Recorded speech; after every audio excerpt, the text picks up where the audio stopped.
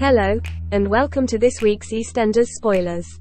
Week commencing the 25th of September 2023.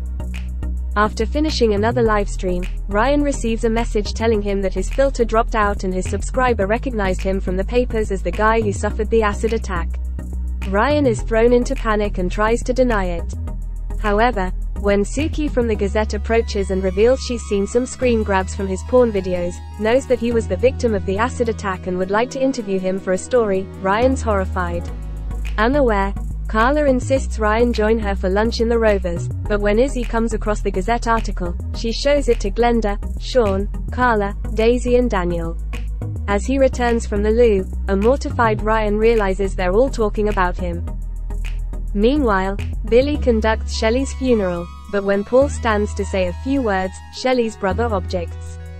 Paul rails at Kieran for failing to support his sister when she was dying. Kieran's furious, and as the two men tussle, Paul accidentally smacks Billy in the face. Elsewhere, deeply upset about Leo's murder, Jenny wonders if she should pay Teddy a visit. Stephen tries to quash the idea, but Jenny confides in Glenda that she's worried about Teddy as he must be grief-stricken, and it seems odd that he's not been in touch regarding Leo's funeral. Jenny calls at the police station and voices her concerns to Craig. Also today, Ronnie tells Ed that the police have finished at the building site, so they're free to crack on. Masking his worry, Ed promises to get the ball rolling. But when Ronnie reveals that he's planning to take Debbie away for a few days, but doesn't like leaving him in charge of the business account, Ed takes offense and storms off. Stephen tells Jenny that he wants to take her on holiday to Thailand to get away from everything. The Waterford's manager arrives to break the news that they're closing the Rovers for an extensive refurbishment and their contracts have been terminated with immediate effect. Jenny and the staff are thrown into a spin. Can they save the pub? Adam insists there's a case for unfair dismissal, but when DS Swain calls to tell Jenny they now have proof that neither Leo nor Teddy visited Canada, her mind goes elsewhere. As Jenny argues that Teddy contacted Stephen from Canada, Stephen inwardly panics. Meanwhile, Lauren clocks Ryan looking at flats to rent. She offers him the spare room at her precinct flat. Carla and Daisy are concerned as Ryan moves out. Trying to make amends for his jealous behavior, Daniel helps Ryan carry his things into the flat. But when some lads make jibes at Ryan about his scars, he turns on him in a rage. Daniel intervenes. As Daniel picks up Ryan's things, he notices the stash of testosterone. Elsewhere, Courtney puts pressure on Ardy to find them somewhere to live. Telling her he loves her, a besotted Ardy promises to get onto it straight away. When Bernie reveals that Shelly's old flat is up for rent, Ardy's delighted whilst Dev glowers at Bernie.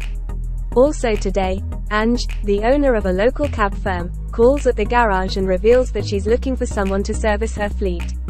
When Cassie lets slip that Abby has been in prison and they're both recovering addicts, Kevin despairs. Finally, Paul asks an emotional Bernie and Gemma if they'll walk him down the aisle to steady him. Ardy and Courtney announce that they're moving into Shelly's old flat. Courtney tells Ardy that she'll sell her rings towards the deposit, and with the rest of the cash they can go out and celebrate. Courtney drags Ardy to the bistro, where a golf club bash is also going on. Seeing it as a great opportunity to wind Darren up, Courtney snogs the face off Ardy while talking loudly about their new flat. Dev can barely watch as Ardy and Darren square up. Bernie orders calm, but as they leave, she warns Courtney that she knows her game. It's obvious she's using Ardy when she's still in love with Darren.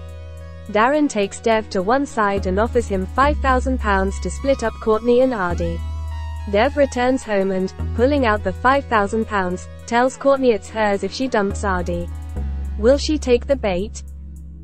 Meanwhile, Jenny and Stephen move in with Rita, but assure Rita that they won't be under her feet for long as hopefully they're off to Thailand. On the street, Jenny, Glenda, Daisy, Sean and Gemma watch emotionally as the Waterford's workmen start boarding up the Rovers. When Gemma reveals that she has applied for the deputy manager role with Waterford's, Daisy's fuming, assuming it would go to Jenny. Elsewhere, Billy and Paul meet up with the registrar to go over their wedding plans. When Paul requests, "Oh Happy Day," for their exit music, the registrar explains they're not allowed religious music at a civil ceremony. Paul is gutted.